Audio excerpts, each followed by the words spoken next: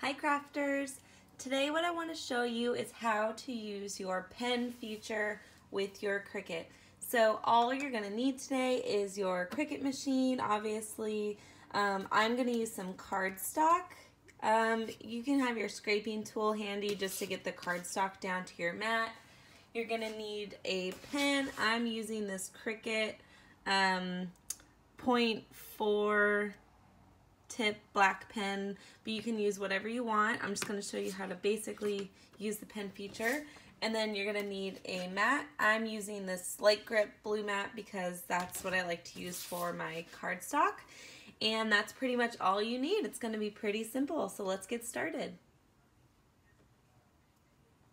So we're going to start out by making a text box, and I'm going to filter my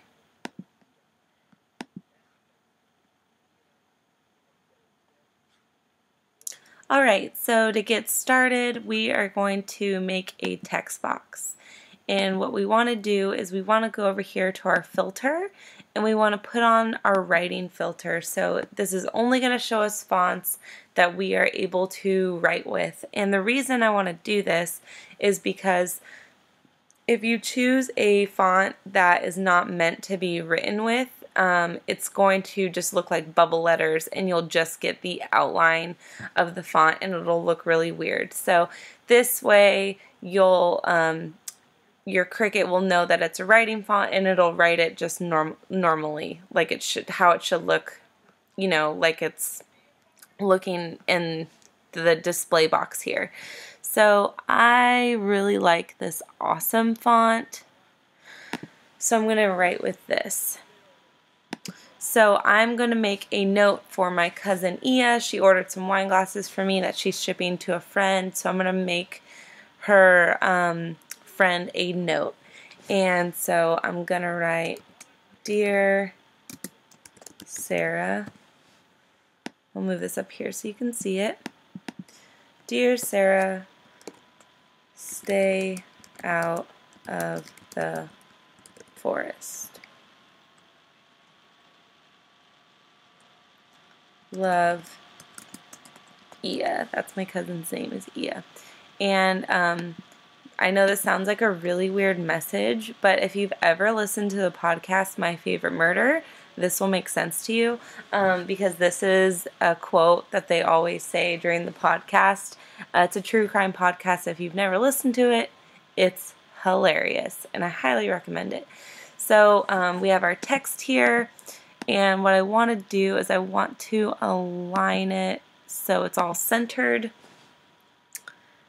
Alright, so we have our text, and I'm going to print this out, or I'm going to write this out on a piece of like 5x5 cardstock. So I want to shrink the text so it'll fit on a 5x5 piece of cardstock.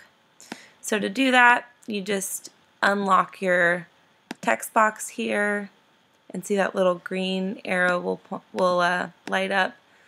And I'm just going to stretch this. That looks pretty good. Alright, and we can see over here that our text is going to be written. So it already has the writing feature selected here, which is good. And we are going to write this with our .3 tip pen, but you can use whatever pen you want. This is the one I have handy, I think. It's either .3 or .4, but it doesn't really matter. Alright, so I forgot to mention, the last thing I want to do is I actually want this to be cut out of a circle. So I want the shape to be a circle, and then I want this to be written on it. So I'm going to need to tell my machine to cut out a circle. So to do that, we can go down here to Shapes, and get a circle, and you can do a square, you can do a heart, you can do whatever you want. I'm going to change the shape to, or I'm going to change the color to this cream color just so I can see. And what I want to do is I want to send this to the back.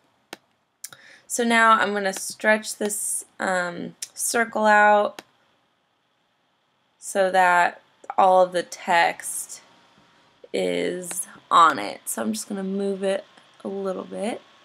So now what we need to do, move that over a tiny bit. So now what we want to do is we want to attach the text to the circle so that your machine knows that you want this text to be written out on the circle.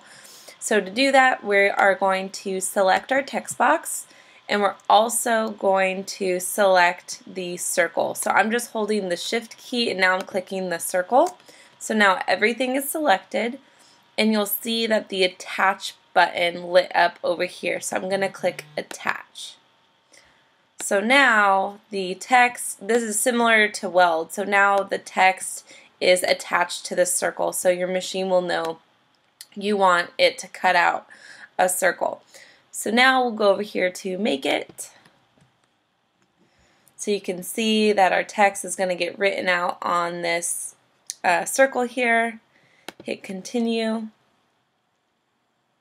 It's going to find our machine.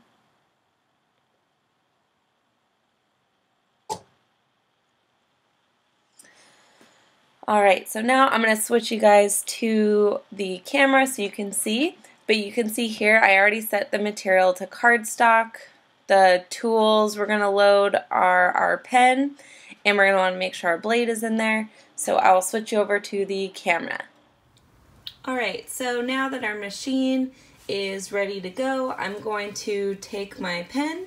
So I'm just using this Cricut 0.4 black pen, pretty standard. So I'm going to take the lid off, and I'm going to come over here to my A clamp, and I'm going to open it just like that. And I'm going to stick the pen in, and you want to make sure you hear that clicking noise. So I'll do it again just so you can hear it. So you want to make sure it gets in there good. So then we're going to close our clamp. I'm going to bring this up so you could just see a little bit better. Alright, so now our pen is ready to go. Our settings are changed. So now I'm going to take my mat. I already put my cardstock on it, so I'm using the light grip mat for this. I'm just going to make sure this is scraped on here relatively well. It's really time for me to get some new mats, that's for sure. Scoot this back a little bit, that's better. So now we can load our mat, and we're going to load it. And now, oops, sorry guys. My friend tells me I need to make a bloopers one. I'm like, no, I just leave my bloopers in. It's entertaining. So now we're going to cut and write. So we have our blade and we have our pen. So usually it does the writing first, and then it'll cut afterwards.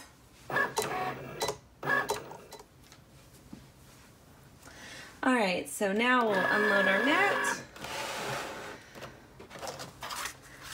And now we'll just take this excess off. And the trick to getting your cardstock off your mat, or something that just I think works better, is don't try and like pick it off your mat, just bend your mat and it'll come off a lot easier. So now I have this cute little note that I'm gonna send in this package of Murderino True Crime wine glasses, and I hope she likes it. So if you have any questions, leave me a comment, and make sure you like and subscribe and follow me on Instagram. And happy crafting!